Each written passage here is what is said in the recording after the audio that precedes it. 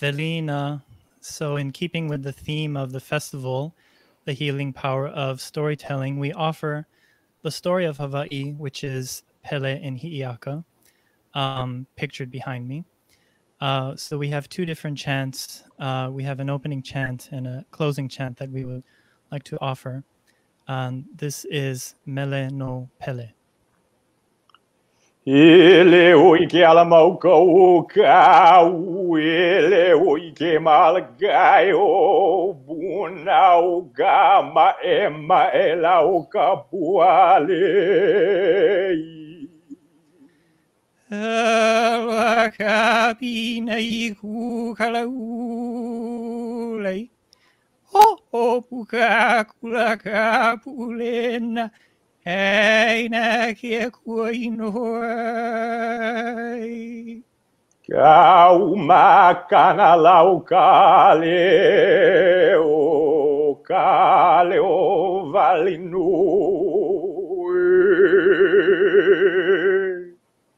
Kau makana ya o kale o kale o valinui.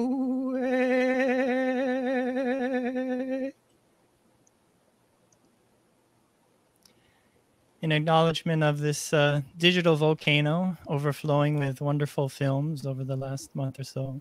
Mahalo for having us. Oh. Thank you both.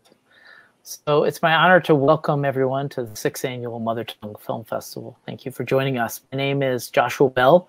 I'm Curator of Globalization at the National Museum of Natural History and co-director of the Mother Tongue Film Festival.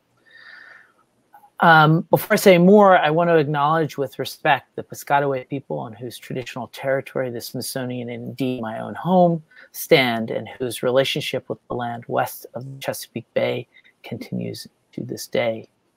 Founded in 2016, the Mother Tongue Film Festival opens on the United Nations International Mother Languages Day, which happens annually on February 21st. The festival is an effort of Recovering Voices, which is a Smithsonian initiative involving the National Museum of Natural History, the Center for Folklife and Cultural Heritage, and the National Museum of American Indian and the Asian Pacific American Center. We're grateful to our Smithsonian and non-Smithsonian partners for their support and extend our thanks to our various sponsors. Today, it's my pleasure to welcome you to the Island to Island Q&A. This program is presented as part of the 2021 Mother Tongue Film Festival, The Healing Power of Storytelling. And this year, the festival takes place entirely online and, as always, highlights the confluence of cinematic and mother languages. Today, we invite to the conversation with director Jacqueline Hazen, as well as Kris Kato and Keoni DeFranco, whose stories are told in the Island to Island, an official selection of this year's Mother Tongue Film Festival. If you're new to the festival, I encourage you to check out mothertongue.si.edu to learn about the featured films and the upcoming events. Your feedback is always welcome to the festival's various social media challenge. They're already on screen, but I'd like to welcome our guests, director Jacqueline Hazen, who's joining us from Washington, D.C., Kris Kato, who's joining us from New York, Brooklyn, and Keoni DeFranco, who's joining us from Los Angeles. Welcome you all. Thank you for that wonderful chant to begin. It's wonderful to hear. So really, I wanted to start by asking you first question, which is, my understanding is that Island to Island emerged out of Jacqueline's film project as part of her graduate work at NYU. So having said that, I was wondering if you all could kind of reflect on the making of the film and how Island to Island came about. Do you want me to go first, guys? Go ahead. Okay. So as part of my PhD in anthropology at NYU, I had a unique opportunity to study not just films, including indigenous filmmaking movements in the Americas, Oceania, and the Arctic, but also to study documentary film production. So it was a chance to put into practice when you're studying, say, anthropologist filmmakers who work to make films where they didn't hold all the power. It's called the Program in Culture and Media. It was founded by one of my advisors and includes many wonderful filmmakers and teachers. And importantly, all the camera equipment and editing software that you need. So when it came time for my year-long workshop class set in NY, New York City, I ran into another PhD student who is Hawaiian, Hi'ile Hobart, who studied the dynamics of Hawaiian and colonial histories of food. And I was explaining to her that I had this opportunity to make a film, which is very, very different from writing about something. When you make a film, you can showcase the sound, performances, the voices, and the stories of people. I've been singing with choirs most of my life. And so that idea of sort of sound coming from human bodies and resonating is important to me. And my friend, Hi'ile, mentioned that she had friends in New York City who were learning Hawaiian chant, and they were about to have a recital. And I asked if we could be introduced. Yes. And I should acknowledge that this wouldn't have been possible without the generosity of our kumu'oli, ke kumu antipua kanakaole kanahele. Dr. Kanahele is one of the leaders of the Edith Kanakaole Foundation, named after her mother. And so our chant recital came about, but there were other chant recitals before us. So they were titled Pagan Pride. So our recital was Pagan Pride 3. And there were other iterations. I'm just looking at my notes. In 2010, there was a Pagan Pride 2 on Oahu, the island of Oahu. And then in 2005, there was a showcase of chants at the World Hula Conference on Maui, Ka'ahahula o Halauola. And the very first Pagan Pride was in 2004 in Hilo, Hawaii. And if I could just read very quickly from the EKF website, our Kumu writes, Pagan Pride, ancestral connections, chanting the past into the future. Oli is the sound that resonates, reverberates, and stimulates the auditory receptors and awakens the inner spirit, connecting the seen to the unseen, and eventually to the cosmos, uniting all into one rhythm of the world soul. Oli is the energy emanating from the na'au, which is the gut, to the heart, and the many chambers within the umauma, chest, and the po'o, the head, reproducing the sounds of the universe. Words are created to paint an image of familiars and esoteric sinew for seeing what the eyes cannot see. And so we were the third installment of Pagan Pride 3. It was invitation only hoike and uniki, a recital, and a graduation initiation, and really something that's not advertised, something that you can't pay for. Really, really old school. You look for a teacher and the teacher shows up, and we were just so lucky to the timing of it, having the filming of the Island to Island coincide with. We said, I don't know what you're going to film because we're just embarking on this journey, but things came about. Great. I remember explaining early on to both of y'all that I didn't know anything about Hawaiian chant, about Oli. That I did have experience working with Micronesians on an island called Pohnpei, where the skirt on the wall behind me is from, who have oral traditions, some which are shared and some of which are privately kept. These are songs and chants passed down over generations, and they might be sung and danced, but maybe only a few people know the detailed meanings of these. So I had no experience with Hawaiian Oli, but experience with respecting the boundaries of Pohnpeian traditions and private knowledge in my anthropological work. And I do want to say that it's a really big ask when you ask someone to let you film them. It's asking not only for their time and their energy, but putting you in a position where you're representing them. And that can be very complicated, particularly with histories of misrepresentation. of various indigenous peoples, including Hawaiians, by Hollywood and other outsiders. And in my mind, when we set out to make this film, initially I talked to Kris and Keoni via email and then in person, and then we did ask their kumu the night before their recital to get those initial yeses. But when you're making a film with people and trying to be collaborative and share power, these are just ongoing processes, both on camera and behind the camera. And I'm really grateful that Kris and Keoni and the other Hawaiian chanters and others chanting in the film and other people who made this film possible took the time and energy. I was very lucky to be working with Kris, who's a filmmaker. We set up co-editing sessions, and he spent time going over all the details of the layers with me, and Keoni, who was working on relationships that are very important to the film. So thank you, guys. We were in good hands. Yeah, that's fantastic. Keoni, did you want to add to anything about the process of making the film? Yeah.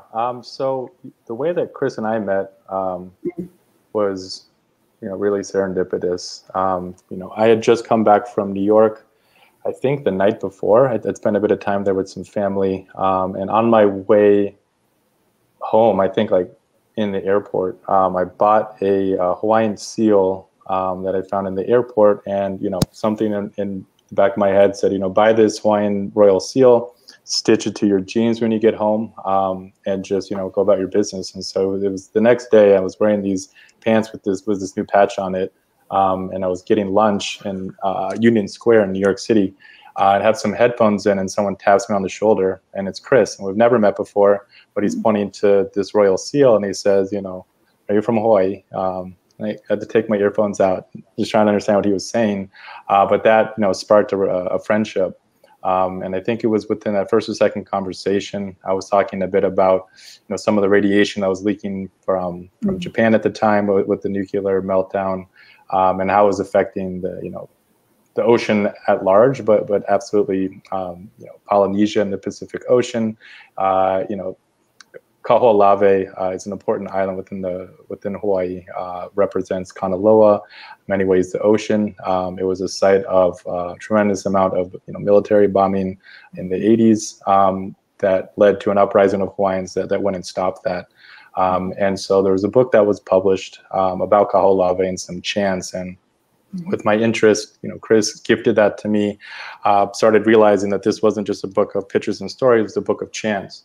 And so as I go deeper into this book, I'm trying to learn some of these chants. I don't have much of a background in Oli before this. And I asked Kris, how do you think we can try and figure out how to say some of these chants? And maybe Kris can finish this part out.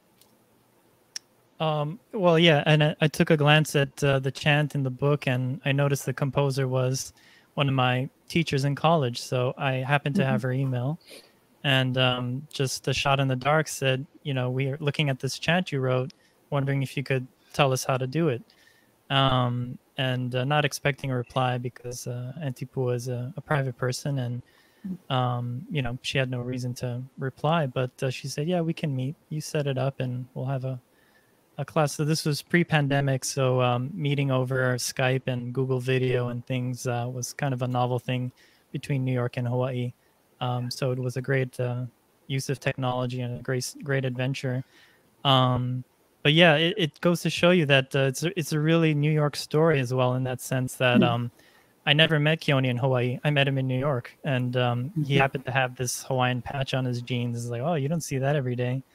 And Hi'ilei, our mutual friend Jacqueline and I, who introduced us, I had never met her in Hawaii. I met her in New York as well. But we shared something in common, that Hi'ilei and I have both been to the island of Ko'olawe that Keoni had mentioned. So it's just interesting, yeah. The mainland, Kanaka Maoli, Hawaiian experience, Hawaiian connections. Yeah, that's great. So that kind of very nicely sets it up for my second question, which is a bit of a two-part question. Because the film, for those of you who have seen the film, you already know this, but those of you haven't yet, the film is a fantastic exploration of the realities of practicing chanting or Oli while living in diaspora. And Kris and Keoni, you both have kind of alluded to this. And I guess I was wondering if you might think about your own, reflect a bit on your own diasporic experience and what your experience has been with the Hawaiian language. Did you grow up speaking Hawaiian language? You know, because Oli is done in Hawaiian, and so just was wondering if you could reflect on that.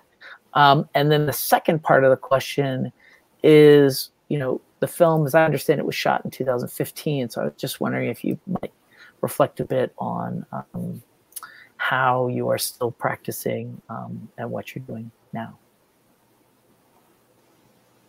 So for me, you know, I grew up on the continent. My mother is Native Hawaiian. Both of her parents are Native Hawaiian, but neither of my grandparents grew up speaking Olelo. It was my great-grandparents that were all fluent in Hawaiian, but they grew up in a difficult time in Hawaii when the language was banned. A lot of the culture went underground. Actually, our teacher, Auntie Polani, was one of those families that really kept the culture alive during that time period. And I allude to this in the film, but my grandma went to a school where the language was forbidden. And so that was more or less the experience I had with Olelo growing up.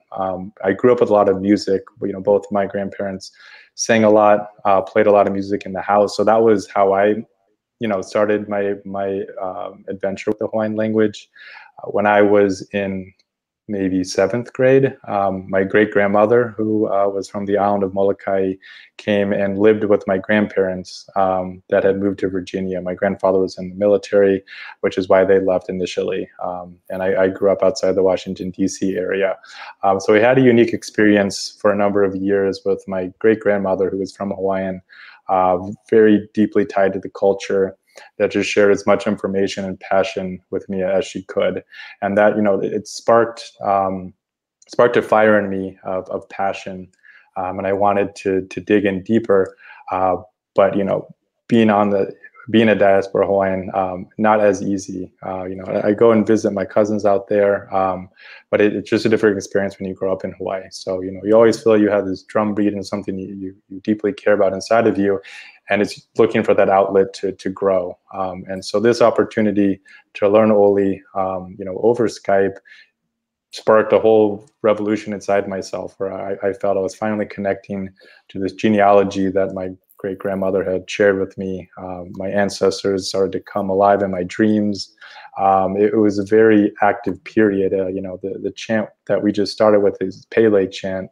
And, you know, speaking to the volcano, speaking to, you know, such a fiery part of the earth that is so alive. You know, when you see it, you can't, you know, you can't think anything else. And, you know, this is a living piece of the earth that's speaking to me. It is the heartbeat of the land, that lua. And so for me, you know, this started a journey that's continued to today. You know, that period of time and learning those styles of chants just led to more and more curiosity. For myself, it's something I do, you know, every morning, every evening. It's a way of meditation. If I ever walk into a forest, especially for the first time, if I'm by the ocean, that's when I'm chanting as well. It's a way for me to stay connected with nature, grounded, and just, you know, that vibration, I think we'll get to it a bit later, has such a healing factor. Just the vibration of your voice, it heals yourself, and then it's able to reverberate and heal the things around you. And so I really view it as a medicine, and something that I love to share with my family, love to share with my friends and the greater community. Mahalo. Yeah. Well, I'll answer this part with song. I'm holding my microphone, so I can't grab my ukulele. But being that it's the Mother Tongue Film Festival, Mau popoa uai ke hoi ka home I loko pu uvai. Ua hoi mai au ke ike ne au. A ole au e au ana ho. Ke mau popo he Hawaii au. Ke mau popo he Hawaii-o. So that translates as, I now clearly see and understand the home is within my heart. I returned when I realized this. I will not wander again, for I understand I am Hawaiian. So that was written by, co-written by Uncle Peter Moon, who passed away. But he was Chinese and Korean, not Hawaiian, but he was actually a central figure in the Hawaiian Renaissance movement in the 70s. Was part of the musical groups Sunday Manoa, and he went on to create his own band, the Peter Moon Band. And my dad was his manager for tours in Japan, and so I kind of grew up around this musical legend. And he wrote that when he moved away from Hawaii and was teaching English in Japan, and he was so homesick. I think this is the story, and he composed this song. And that's when he realized that he might not be Koko Hawaii, he might not have Hawaiian blood, but he is from Hawaii.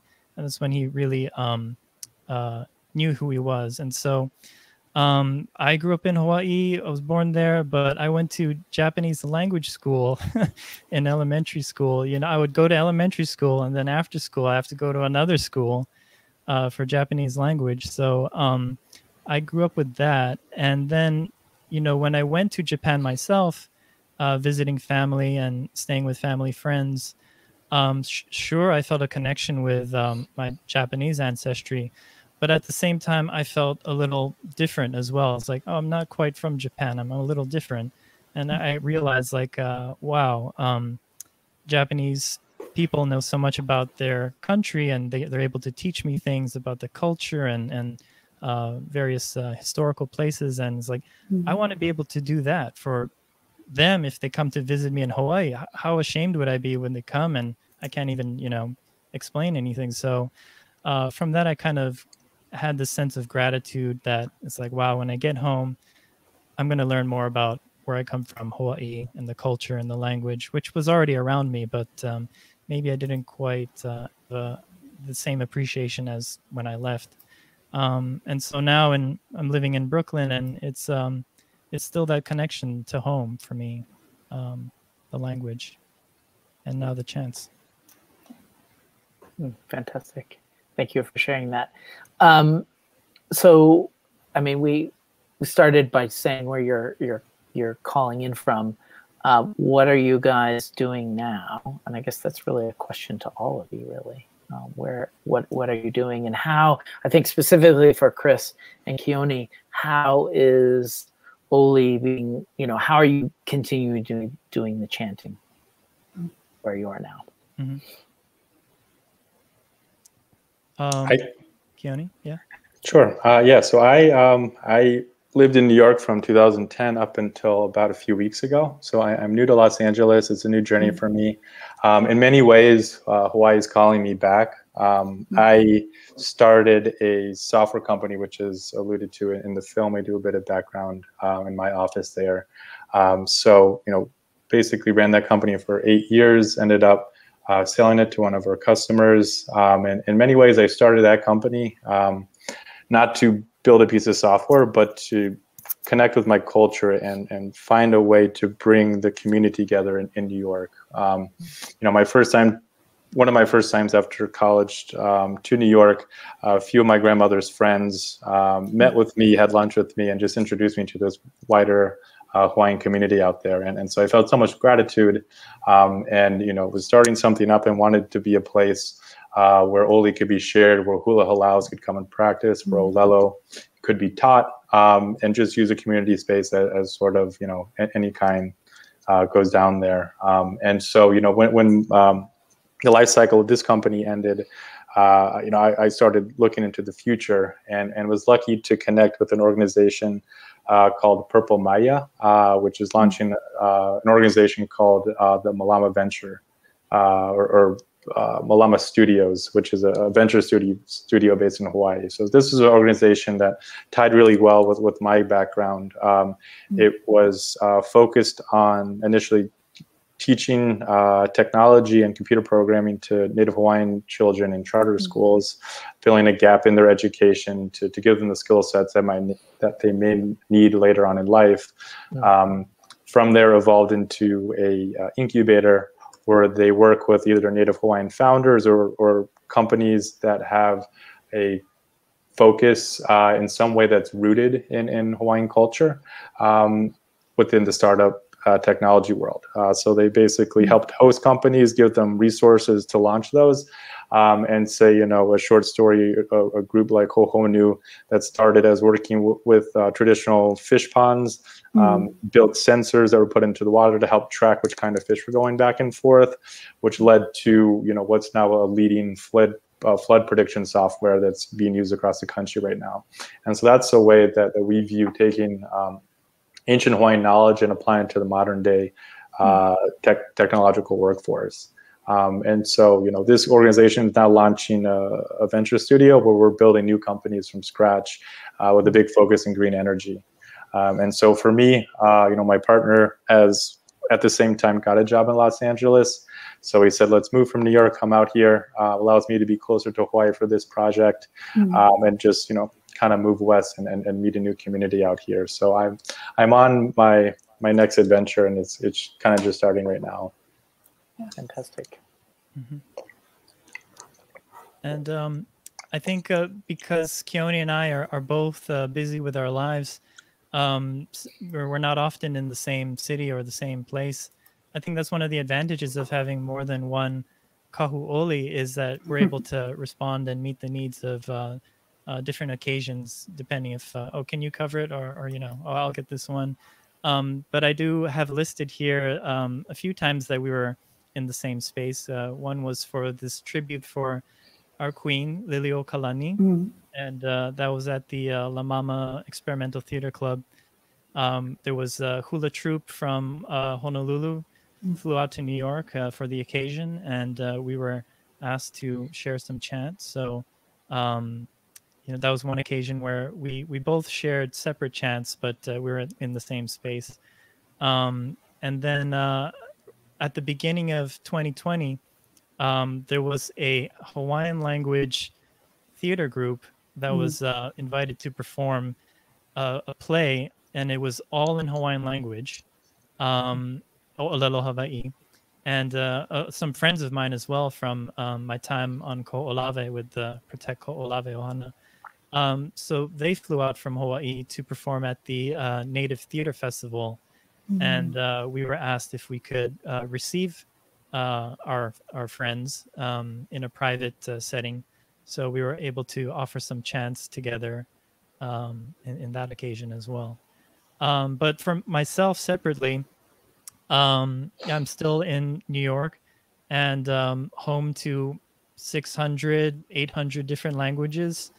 And so the density of language in New York is just so intense, but it's just fascinating. I'll end up practicing on the sidewalks of New York because often that's how it happens. You get the venue, you have some time to practice, and it's New York City. So, you can be chanting at the top of your lungs, and as long as you're not in anyone's way, no one really cares. So they leave you alone. So I'll be chanting in the park, chanting in the sidewalk. Once I was walking and I was chanting to myself, and the guy walking opposite me kind of gave me a strange look, and I looked at his face, and we passed each other on the sidewalk. And then I recognized the face afterwards. That was Deepak Chopra. So I turned around, and we had some mutual friends as well. So, but I never really spoke to him. So I introduced myself and said, "Oh, Mr. Chopra, I wasn't, just shouting gibberish at you. I was actually practicing a Hawaiian chant, and I would love to share the film Island to Island with you." So he gave me his contact and wrote me back later and says, "Great film." So I don't know if I was able to share that story with you, actually, Jacqueline. But yeah, one of those New York moments. And people from Hawaii who I've never met before, they'll hear the chanting of Hawaiian chant in New York City. They'll hear me chanting, and they'll come up to me and say, "Are you from Hawaii? Is that a Hawaiian chant?" And I've never met them before, but they grew up with the chant or the sounds of the language, and they recognize it. So wonderful moments like that. But actually, 3 highlights for me that I wanted to share quickly was over the last few years since our graduation, I was able to I was able to bless a beach in New Jersey.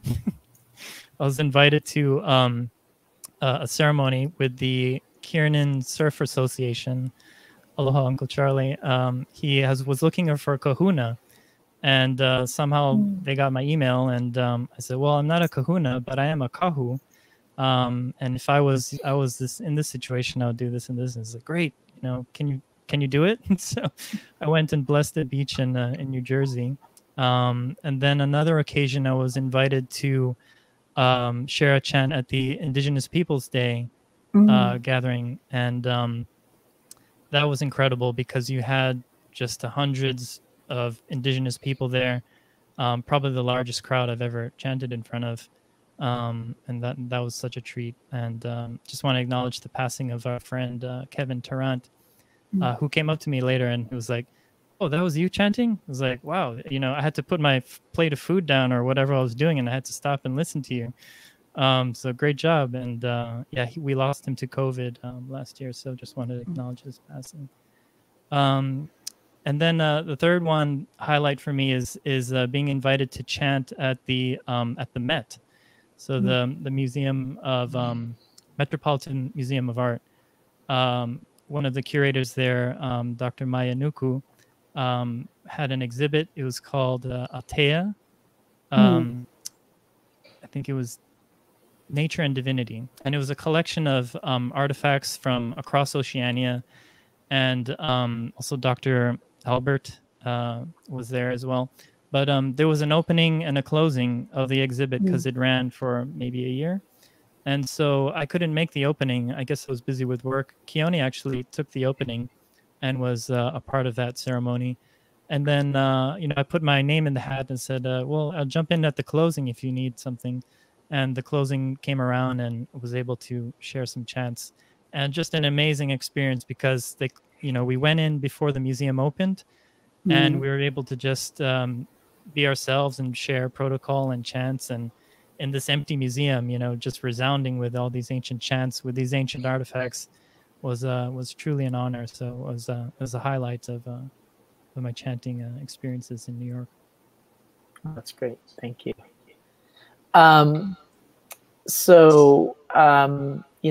We mentioned this, but this year, of course, theme is the Mother Tongue Film Festival. That is the healing power of storytelling, and so I wanted to ask you all to kind of reflect on that theme. And so, for Kris and Keoni, I was just wondering, how has healing been part of your learning and teaching of Oli?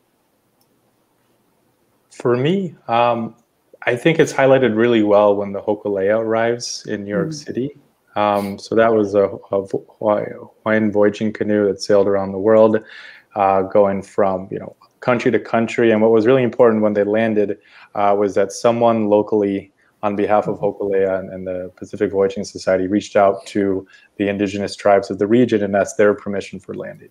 They had to do the official government stuff to get their customs and passports in place, but it was more important for them to make sure that the indigenous people at that land understood that they were asking permission before they landed. And so for many people, they got very emotional because that just doesn't happen anymore. And that was the whole point of Malama Honua, that the sail around the world, that was a healing sail for the for the broader world. And so that adventure of right after graduating with Oli, going to these different tribal territories, asking permission, seeing their response, sharing culture in a really authentic way. Groups like the Shinnecock on Long Island, when we went up to meet with them, they said, coincidentally, we've lost our navigational skills that were passed down to us, and we're right now trying to get back into the water, and we're trying to sail, and we'd love to get that knowledge from you all. And that was the same story in Hawaii. When Hokulea was first leaving in the 70s, there was no navigator within the Hawaiian island chain that knew how to navigate, and they had to go, and find a kahu in Micronesia. And so, being able to bring that knowledge from Micronesia to Hawaii all the way to Long Island and share that with the culture, to me that's the healing, and that's the power of chant.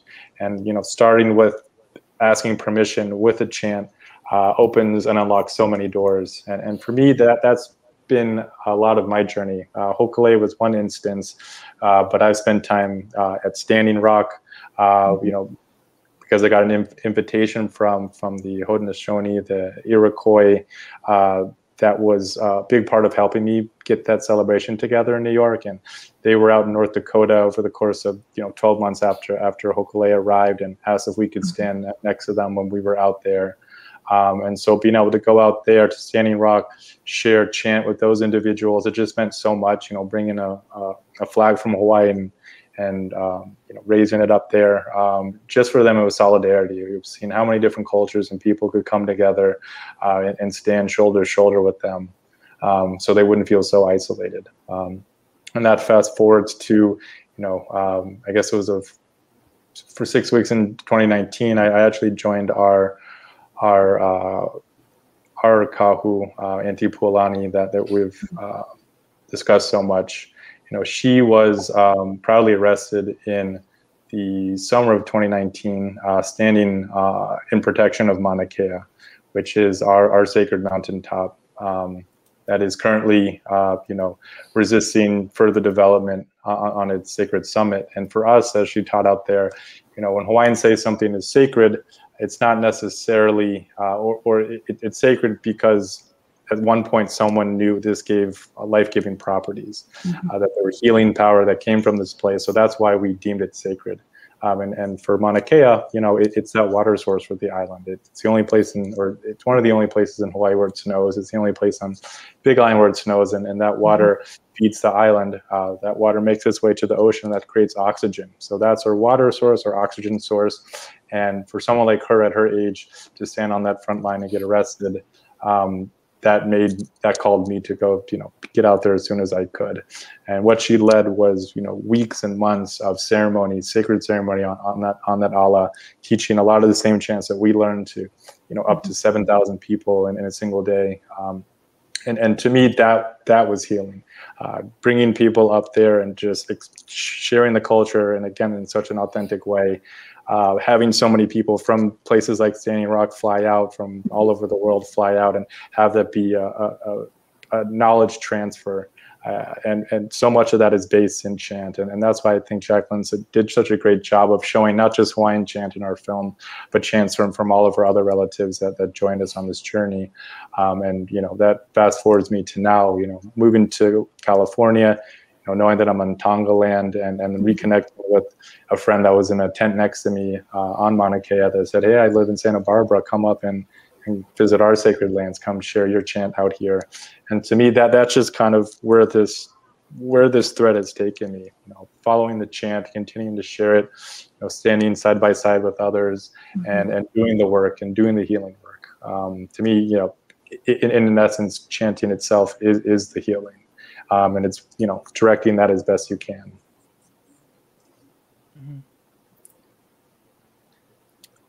Kris, did you want to add to that? Yeah, if I could find my window. Well, I was actually thinking of John Trudell, who was a Native American activist, poet, passed away, but I was able to meet him when I was in college. He was performing in Hilo, and it was just him and a stage, and another fellow on the drum. Quiltman was his name. So it was Quiltman and John Trudell sharing a stage, and it was just spoken word, and Quiltman was doing the Native American chants at the same time as John Trudell was reading his spoken word poetry. And it was such a tremendous memory for me. And I was there with like the public access TV station. I was filming it from the back of the theater in downtown Hilo, but I knew I had to get his permission, even though we had permission to film. I had to go and ask his permission. So after the performance, I went up to the stage and found him, and I said, "Hey, I'm here with public access. I was filming in the back. Is it okay that we, share this footage?" And he looked me in the eye and he was like, use it in the way that it'll help the most people. And it was just a tremendous moment. And I just wanted to read a little bit from one of his poems, which I think will help me to answer this question. Just a little bit of his poetry. He says, he writes, "Listen to us, impatient one. We are forever. You must remember the gentleness of time. You are struggling to be who you are. You say you want to learn the old ways, struggling to learn, when all you must do is remember. Remember the people. Remember the sky and earth. Remember the people have always struggled to live in harmony, in peace." And so I guess for me, in 2018, I was invited to curate a series of films for the New York Botanical Garden, and it was for their Georgia O'Keeffe Visions of Hawaii exhibit that summer. And one of the films I selected was a picture from the 50s, I think, Bird of Paradise, Delmer Daves. And it was the first time I was seeing the film again with new ears, because I was familiar with the film when in college. I grew up watching it. But to revisit that film after going on this journey of chant with Antipua, I was able to appreciate the chanting in the movie on a different level than before. And so afterwards, I was like, who was the chanter in that movie? It was like an uncredited role. Right. And it was actually one of Hawaii's last living kahuna, an actual kahuna, bona fide kahuna, David Ka'onahiokala Bray. And so searching the internet, I find he wrote a little manual called The Kahuna Religion of Hawaii, and, ordered the book. And, as the Amazon algorithms do, they recommend other titles you might enjoy. And there was another book that said Islands of Refuge, Adventures with a Living Kahuna. I was like, what's that? Because the local boy in me is very skeptical. I was like, is this another person coming in to cash in on our culture? But let me read the book before judging it. So I ordered a copy, and just tremendous. True story of a runaway teenager who befriends a kahuna in Hawaii, and he writes down all his experiences living with him. And so I reached out to the author, and I didn't hear anything. But then at the beginning of 2020, he finally replied to me. He was on Hawaii time. He was on Maui time, I guess. But we spent the whole year of 2020 just digging into his experiences with a healing man. And so it's outlined in his book. If you can get a hold of a copy, it's The Kahuna Religion of Hawaii.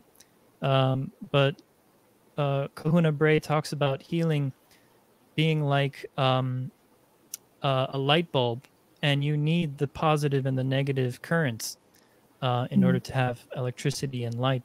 And so each of us has a light and a shadow, our higher nature, our lower nature, and the goal is to combine living in the material world with some spiritual food and nourishment. And so that's been a journey for me to learn about the old ways, as we're lucky to have it documented in this kahuna's notes. So hope to someday make it to Maui and visit the author in person. We've been just meeting over Zoom and things. So that's great. Thank you. So Jacqueline, I mean, as a filmmaker and an anthropologist who studies Pacific diaspora, and now as a postdoctoral fellow at the Smithsonian, kind of looking at diasporic objects. Yes. I just was wondering if maybe you could think about how the healing power of storytelling, how that factored into the filmmaking, right? Right. Whether that was a conscious thing or how you thought about it as you were making the film. Right. So I think with the kinds of interactions that Kris was just speaking to, and then specifically the ones that Keoni was discussing just a minute ago, there was a moment during the filmmaking process, actually several moments, but one of the key ones was at the outreach to the Shinnecock at their winter formal. And that's not in the film because it isn't an event where I was filming. I was actually there chanting with the other members of the Kipai Pai protocol team, and Keoni and other chanters were helping me practice in the car. And that's it's something to say about filmmaking is it's really important to, when people ask you to put down the camera and participate, to do that. But I remember hearing the same stories that Keoni shared, where the Shinnecock were discussing reteaching their youth to dig out canoes, to use fire, and to know when to stop the fire from burning so that it's not going to go through the log, but you get the right hollowness to that canoe and paddling. So when I was looking at the footage from the Hokulea's landing at New York City, I saw the really powerful song written by Shanae Bullock, who's Shinnecock, and Montauk, I Paddled a Heel. And it was in kind of that moment, thinking back to what I had experienced with the Shinnecock in January and with the chanters, and then hearing that song that she sang, when I got permission to use that from her, and to use other Shinnecock songs, and to use the images of the Shinnecock paddling around the Hokulea in that final section, that was amazing, because I really did want to layer in the chants from Lenapehoking, from New York City, from that area, with the visuals of the Hokulea coming, and create that kind of resonance that I had experienced filmically. So hopefully that works for everybody when you see the film. I worked with Shanae and Wayhan Smith, who is also Shinnecock, to make sure that those songs were cut and shown respectfully, because I don't speak Hawaiian and I don't speak Shinnecock.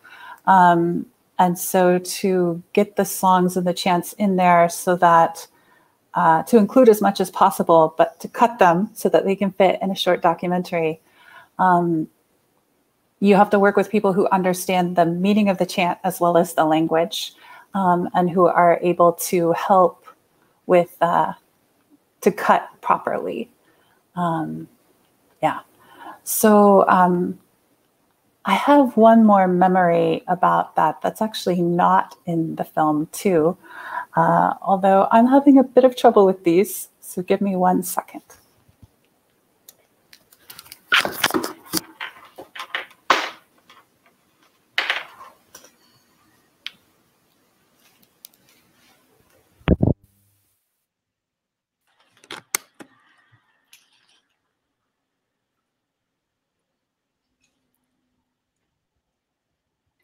Okay, 2021 technology.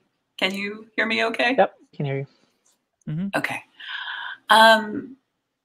So there's another, in the film, you see a scene where you do see Chief Reggie Herb Dancer Caesar, who's Matinecock, and Donna Kotu, who's Sac and Fox, interacting with the Hawaiian chanters at New York University. So that is in the scene. But there's a moment that I was thinking of when I was editing the film. That's another moment that's not in the film, because this is what happens when you're filmmaking.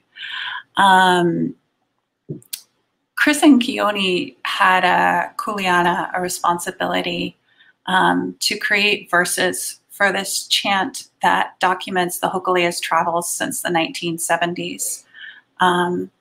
And they were supposed to create the verses that documented its new travels on the Malama Honua, the worldwide voyage. And so I actually got to film hours of them working on this with another chanter and Hawaiian language teacher, Kapena Alapai. And they were working out how to talk about the places in North America. And I was watching and filming the care with which they were thinking about the indigenous names for different places in North America. And there was a moment where Kapena said they were going to Hawaiianize the names. And he explained it that this was not to rename places, but to imagine how it would be if Hawaiians, people from Lenape-Hoking, were meeting with Hawaiian being the Hawaiians' first language. So to imagine meeting without that colonial history sort of in between these indigenous groups. And you can see all the names in the subtitles for the chant over the Statue of Liberty, and that's the same chant that closes the film. So when I was editing the film, that didn't end up in the film, but that moment of thinking about how this kind of outreach around the Hokulea and this outreach through chant and oli and songs, it's a way of the past building present and future connections. And I think from my perspective, it seems like there's a lot of power in that ongoing recognition, what Kris and Keoni were just speaking about, ongoing recognition between indigenous peoples, and that can work against the histories of non-recognition and contemporary non-recognition by entities such as the government of the United States. So these kinds of sharing stories alongside sharing chants, I think it seems quite powerful as many indigenous peoples maintain their connections to their homelands and build connections as mobile people, including the people that I worked with for my dissertation. Fantastic. Thank you. Well, I think could I just acknowledge? Yeah, go ahead. Oh, I just want to acknowledge that you know, we're recording this on May the 4th. May the 4th be with you, Star Wars Day. But you know, Star Wars was based on the Power of Myth with Joseph Campbell. George Lucas, of course, was a student of his. And in the Power of Myth, there's an episode on the first storytellers. And at the end of the episode, they talk about this book, Black Elk Speaks. And then there's a line in the book where it says, the center mountain is everywhere. And it's this idea of God is this intelligible sphere whose center is everywhere and circumference is nowhere. And each of us is a manifestation of that mystery. And so I bring this up because as the Hokulea was doing its worldwide voyage, there was a piece of our mountain on board. Isn't that right, Keoni? Mm-hmm. And it just goes to show that it's a symbol of a spiritual principle that I think is universal in that sense. So, yeah. No, that's fantastic. You know, we had talked about you all doing a closing chant. Do you want to do that first or at the end after I do my thank yous? As you wish. All right. Well, maybe I'll take the time to just thank you all. So I really want to thank Jacqueline and acknowledge the technical difficulties, and glad you came back. You know, Kris and Keoni for joining us and really sharing your experience and insight. It's one of the pleasures of doing the Mother Tongue Film Festival is getting to know the participants, you know, in all senses of these films. And I just want to acknowledge, you know, how strange a year and a half it's been, and you know, the fact that you've been able to weather that in various ways, and then take the time to talk electronically with me and then the audience is really special, because it's through doing that these films really come even more alive. So I want to take a moment to thank you. And I want to thank everyone who's watched and listened and commented. And I also then want to thank Sarah Rothman, Cecilia Haley, and Kate Haas, and everyone who helped to make this conversation possible that is behind the digital screens. And I want to encourage people to follow the Recovering Voices page on Facebook to get notifications about the future events, find out about us more on YouTube, as well as visit our website and come back here for our next program, which will be a final panel discussion on the festival's healing power of storytelling. And that will be on Friday, May the 14th. So thank you. And then I'll turn it over to you guys to do a closing chant. Can I say a thank you before we chant, guys? Sure. Oh, I just wanted to say it's an honor to have Island to Island screening alongside the other films at the festival. So thank you for that opportunity. It's the first time that the film's been widely available digitally. So if anybody gets curious about a particular chant, you can always rewind to the credits, rewind to that part. Just, yeah. Thank you. Thank you.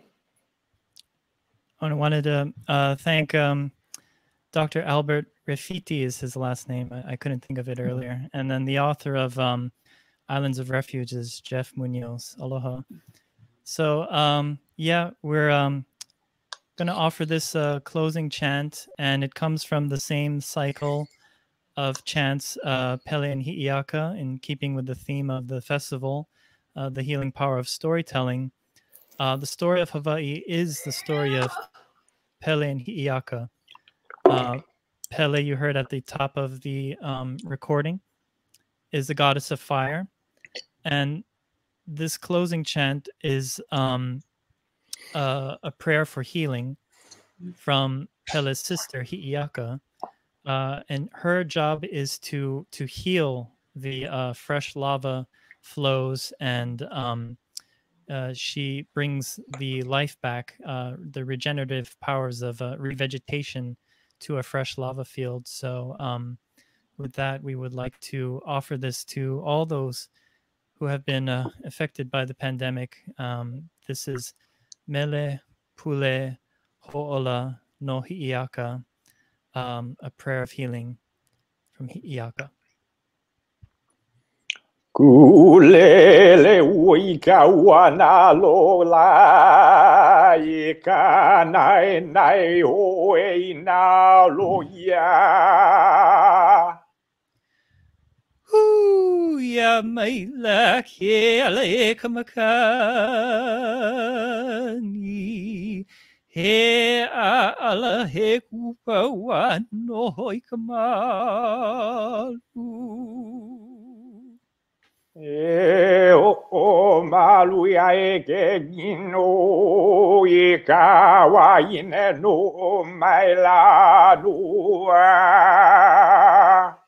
Yola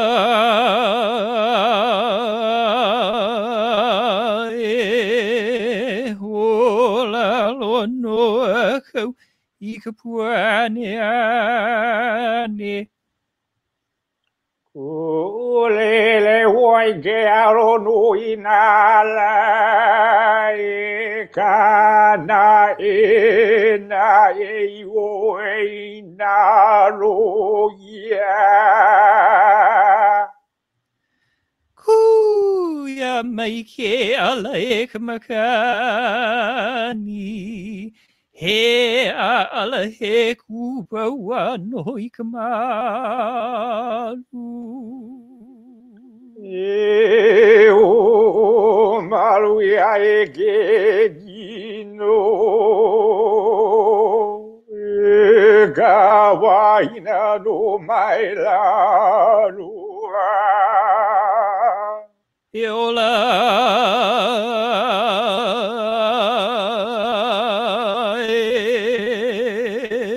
ola lo no akau I puane ane. Aloha. Mahalo.